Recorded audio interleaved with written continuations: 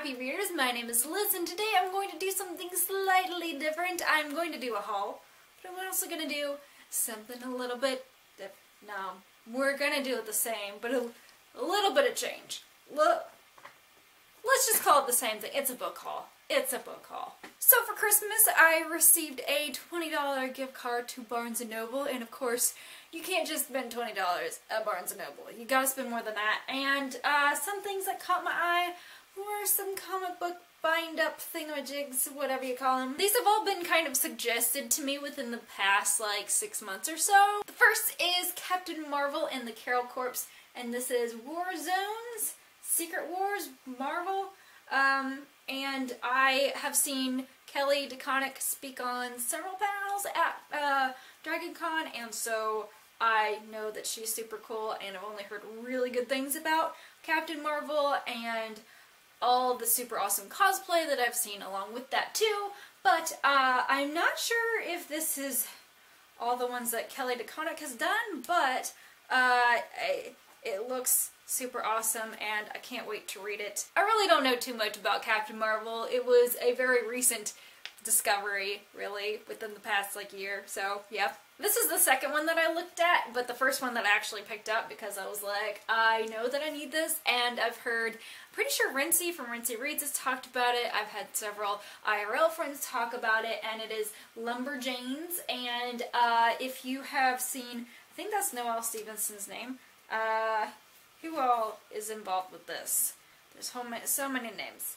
Oh my gosh. Oh. Let's see. Who's in it?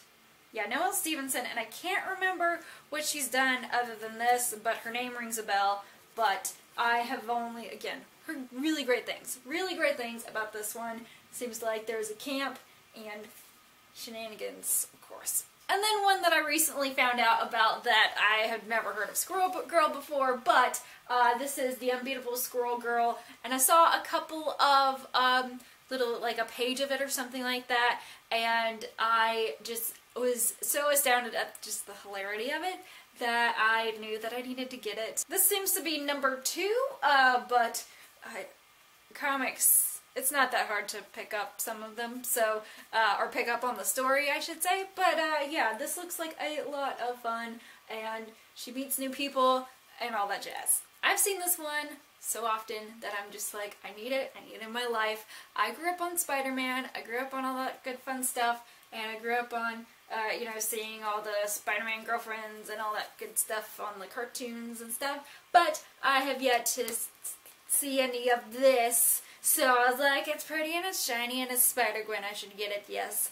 Cool, yes. And now onto a novel that I have read, and oh my gosh, it's amazing, it's good, it's wonderful. I received this book for review, and it was just like, I need this, I need to read it right now, and it is The Incredible Adventures of Cinnamon Girl, and I received this for review from Peachtree Publisher, and basically, this book has already come out in Australia, but they gained the rights to it for the United States and Canada, so it is coming out in April, but I read it super early because I was like, I need a good December read, a good Christmas read to just get me going for all that good stuff. But this one is a lot of fun because she kind of uses Cinnamon Girl as kind of like her alternate reality version of herself, kind of. And I love the fact that there are actual, like, can I find it? There it is.